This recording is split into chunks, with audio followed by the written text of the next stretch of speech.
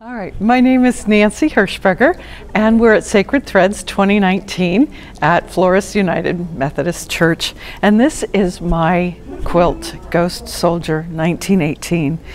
Ghost Soldier was inspired by several things. Number one, the poem In Flanders Fields, the poppies blow between the crosses row and row. Anyway, read the poem for the first time last year and was blown away.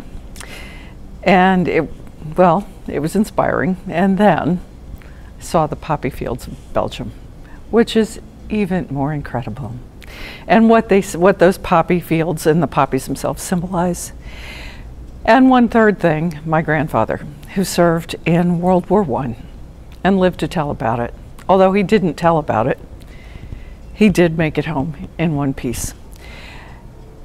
And so when I read the poem and I started looking for images, and then knowing about my grandfather, it just all came together.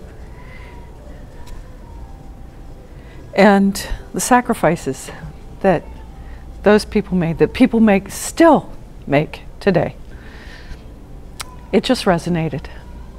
And this is the result. The war to end all wars didn't really, but we can always have hope.